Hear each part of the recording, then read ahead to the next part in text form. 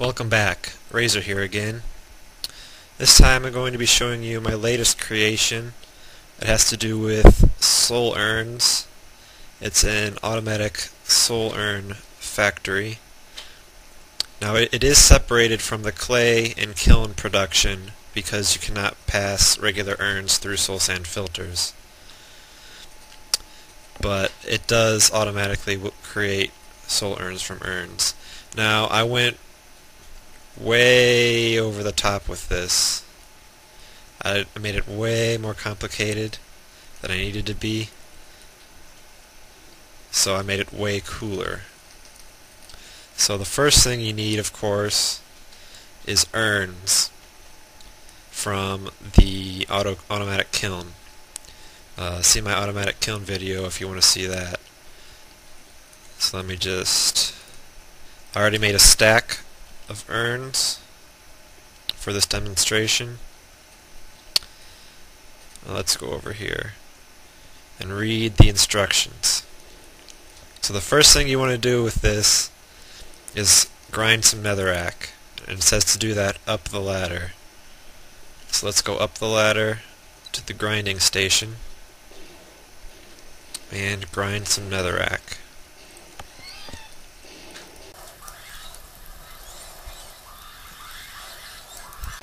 Now that we have some netherrack grinding, let's go ahead and go down and read step 2.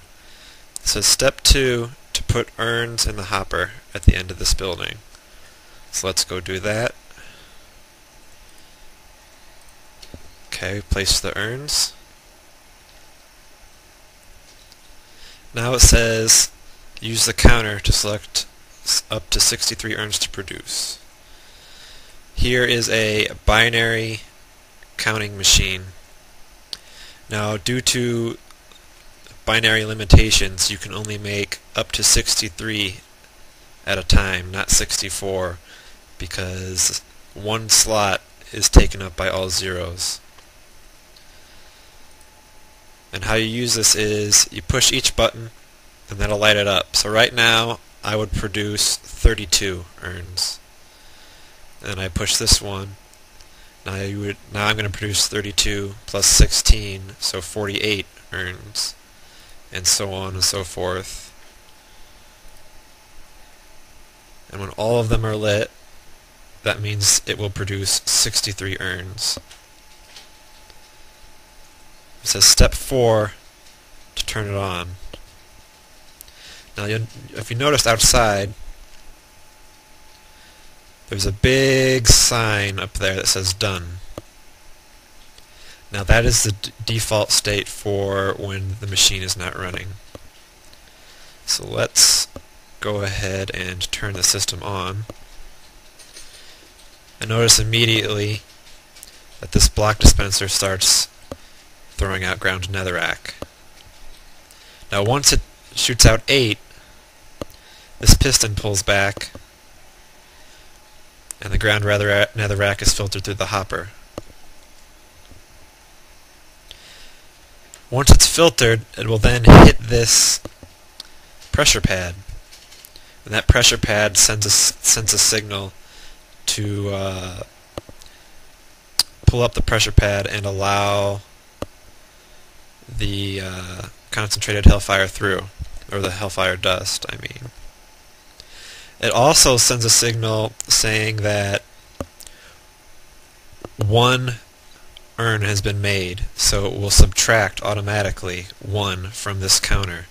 So this is a current amount of urns going to be produced counter. And you see that 1 just turned off, so it just counted down by 1.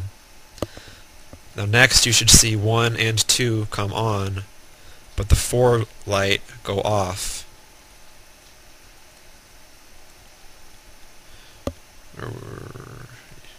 Yeah.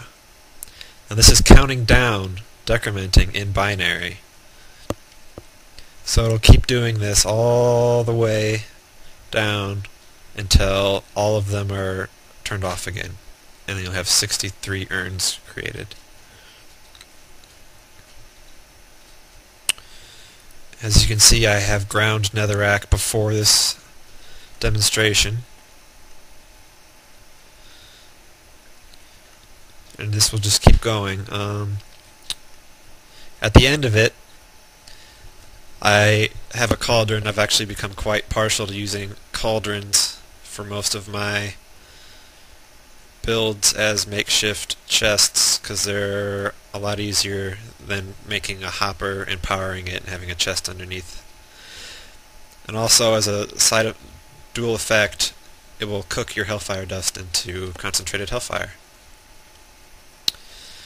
Let's go back outside. And you notice that since I turned it on, the sign has gone completely black, like it's dark. It no longer says done.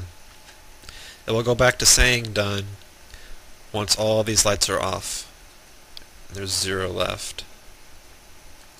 Now the wiring is really a mess. You really probably won't be able to tell what's going on here.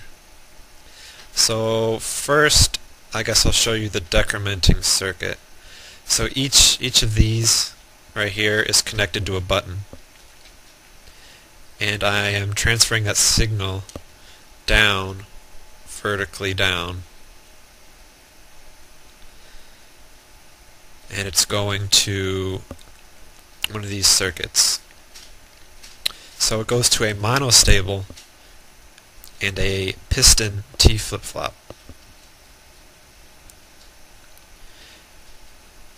And then that flip-flop alters an AND gate. And I've connected a whole bunch of these together where these AND gates at the end, the signal is connected to the next monostable and to the next AND gate. This is a circuit that I recently learned about, and it's a decrementing circuit. So if I can make it all the way over here, this is the signal that comes from that pressure plate, and it acts as the subtract 1 signal. So every time that pressure plate is pushed, the signal will go through this whole circuit and subtract 1 from it. And because of the way it's set up, it will work for up to 63 because I have 6 flip-flops, so it can store 6 bits of data. Now the rest of this is just a mess of wiring because I was trying to make it compact. Here is that output from the pressure plate. It goes to a monostable, which will change a 1-bit memory cell and cause the block dispenser to pick up the pressure plate. It also goes to a timing circuit that makes sure that everything is done subtracting before it tries to start the next cycle.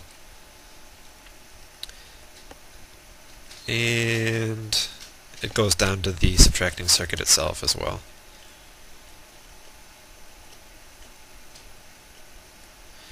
Now what flips this memory cell the other way is the monostable over here. And this monostable will turn on only if the lever is on. It is not 0, that is, one of the lights has to be on. And the subtracting signal is done. So that subtracting signal serves 2 purposes. It makes sure that it's done subtracting before it starts making the next urn. And it also serves to pulse this monostable because it'll turn off and on. This monostable also goes to this memory cell, which controls the clock.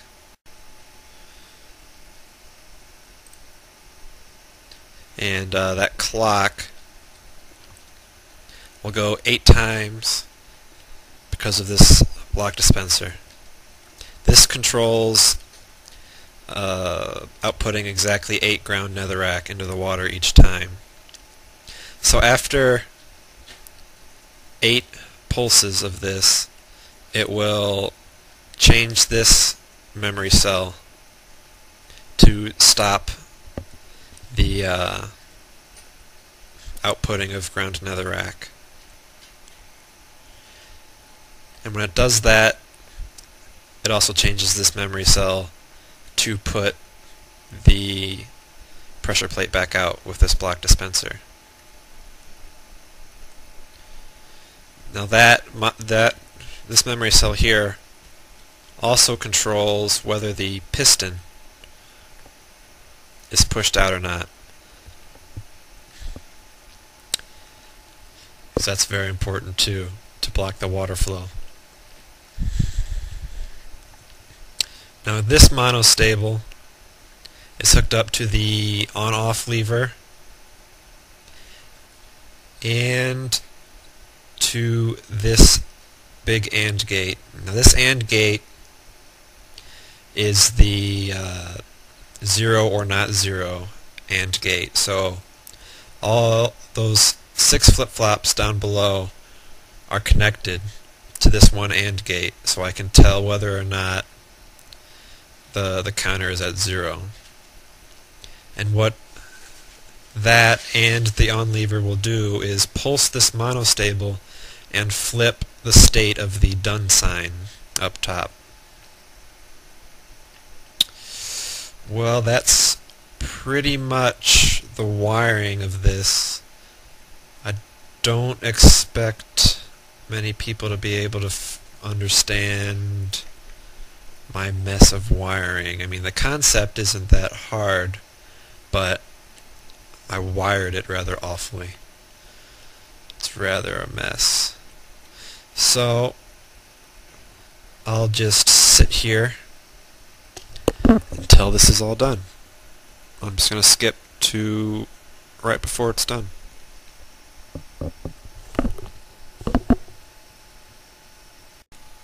Welcome back. I've let this machine run for a while, and as you can see, it only has 5 more urns left to produce, and there are 5 urns left. So let's just run through how this works one more time. This block dispenser will dispense 8 ground netherrack into this pool of water. And once it has done that, this piston will retract, and the water will push the ground netherrack over a hopper with a soil sand filter. They will land on the wooden pressure plate and cause the block dispenser to pick it up, allowing the water flow to push the hellfire into the cauldron, which will then cook it into concentrated hellfire.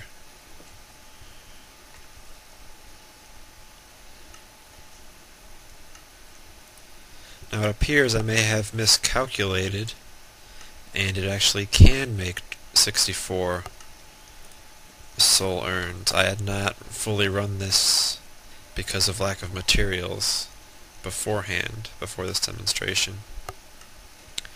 Okay, now that it has 1 left, let's go out and take a look at the sign